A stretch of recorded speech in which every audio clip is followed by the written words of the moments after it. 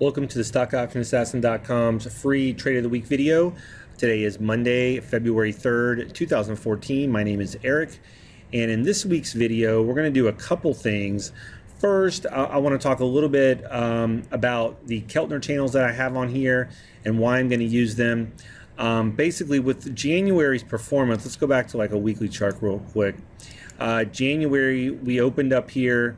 And basically, you know, it's all out there now that we basically sold off and we continue to sell off. Today's the first day of February and we're down 2%, which is actually kind of interesting because typically over the past few years, the first day of the month has been usually somewhat bullish because a lot of hedge funds and things, pensions plans put their money into the market. So that's not happening today.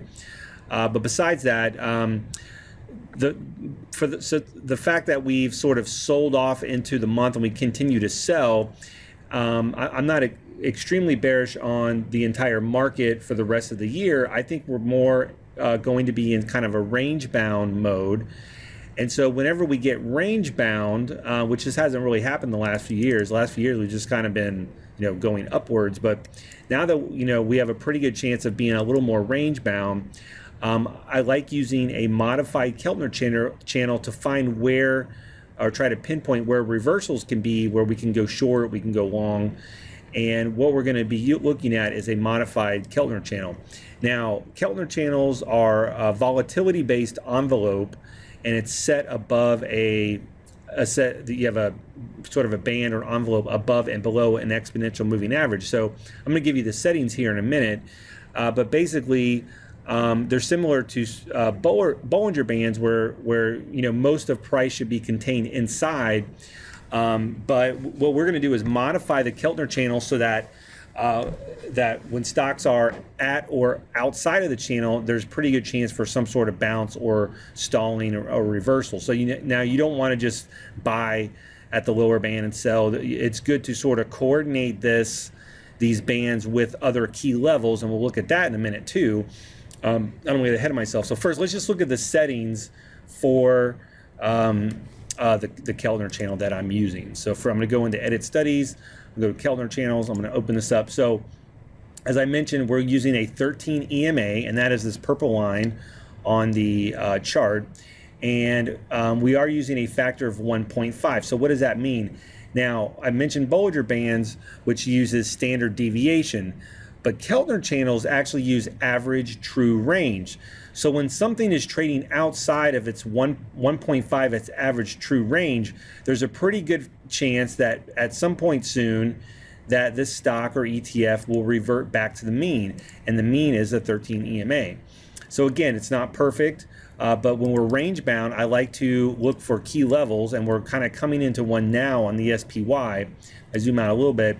You can see we have some horizontal support here, which would be on 173.60. We have this pivot here, which is around 174.70. So, and we have this longer term trend line that we're kind of at too. So there's pretty good chance that we're going to find support in this 170, we'll call it 173 to 174 range. On top of that, we are oversold because we are trading outside the bands. So do I want to jump in and go long right now? No, you know, maybe tomorrow, maybe Wednesday, we'll look at some buying some calls and look for kind of a snapback rally.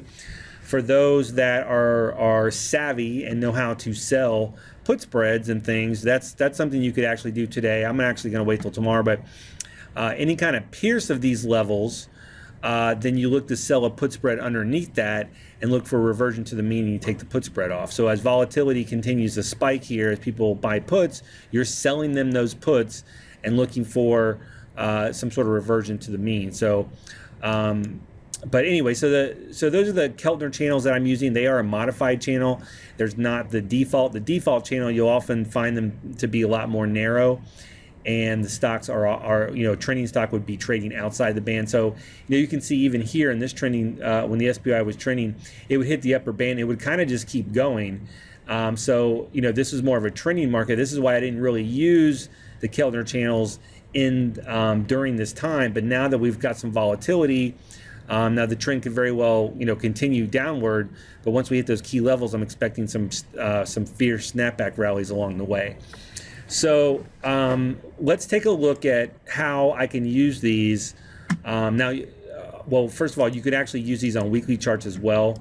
You can see on a weekly chart, and I do that, where we come down as we get to the lower band on a weekly chart, there's a good chance that you can get back up in the trending market. So right now we're kind of hitting the lower band. We're at some key levels.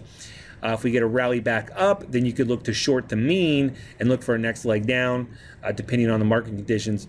But what I'm focused on now is during this sell-off, what I'm focused on is finding stocks that are not selling off or showing some relative strength, kind of hanging in there. And as the market gets to these levels, look for stocks that are hitting their or near their lower bands and look to go long on those stocks. So yes, you could go long the index, but I prefer going long strong stocks. So let's look at a couple plays. One name I actually entered a small position today just to kind of get some exposure is AMBA.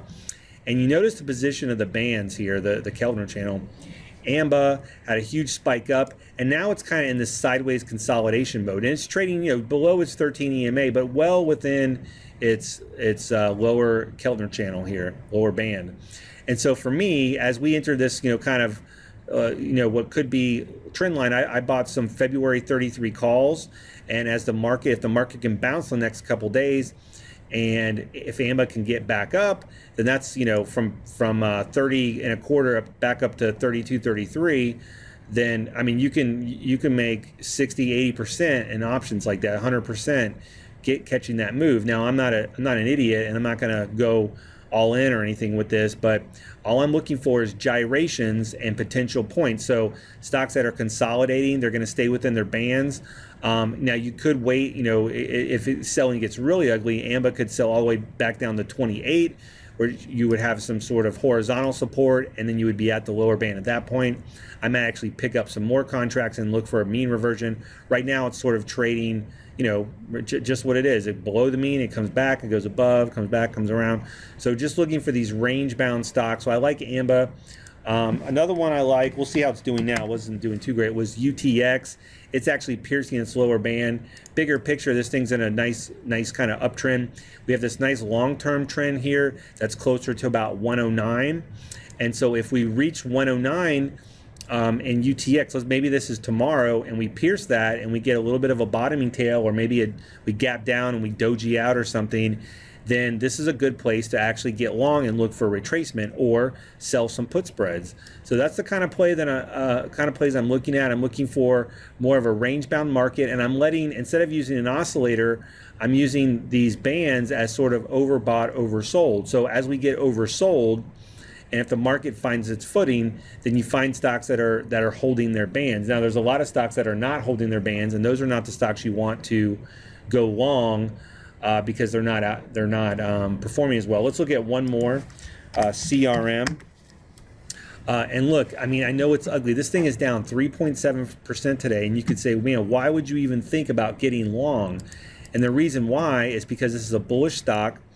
We're coming back into what would be support, and yeah, maybe it pierces it, but as soon as it gets oversold, down here maybe about 56, this thing is likely to reverse, because the market's likely to snap back, and anything that's still trading near its 52-week highs. I mean, this thing made 52-week highs 2 days ago, so you got to think about that. This is a strong stock, and it could definitely sell off some more, but when it's time for that snapback rally, these are some of the names that I'm kind of looking at. So before we go, I want to talk about Target. Last week's video, we talked about Target, and I still have my Fibonacci grid on here, and we've kind of pierced through that, and I did not get long on Target yet. I was kind of looking at it, but the market was so heavy that what I'm waiting for is the market to kind of show, find some support. And right now, it's looking like 54 and change might be a better entry for Target.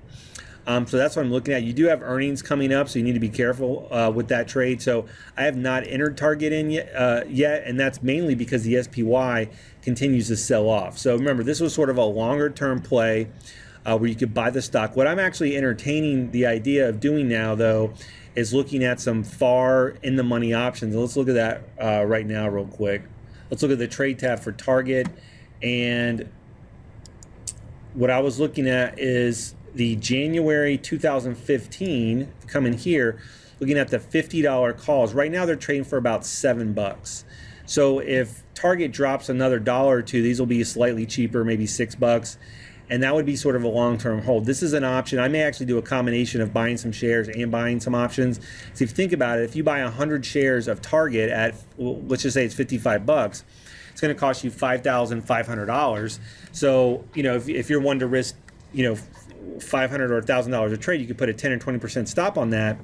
But for the way less capital outlay, you can go with like one option here for the same year, controlling that 100 shares. Let's look at the delta on that real quick. Last week it was about a delta 70 or so. Where is that? There. So this is the, yeah, so it's a delta 70 now. As it continues to sell off, the delta will actually decrease a little bit. But I like buying delta 70 options, maybe delta 80. You could actually go farther in the money if you wanted to. And it's a little bit more of a stock replacement strategy. So again, if you buy 100 shares of Target per 100 shares, you could buy one $45 call and risk the entire thing, and that would be the equivalent of risking $1,000 on the shares. So if Target does reverse, and I think it is going to, or at least get a retracement back up to 60, then that option is going to make, you know, pretty good amount of money percentage-wise. And again, you don't have to lay out as much. So that's kind of what I'm looking at. I'm waiting to see when this market sort of settles down first. But I just wanted to give kind of an update to that Target trade. So hopefully that helps. You guys have a great week, and we'll see you next Monday at the next update.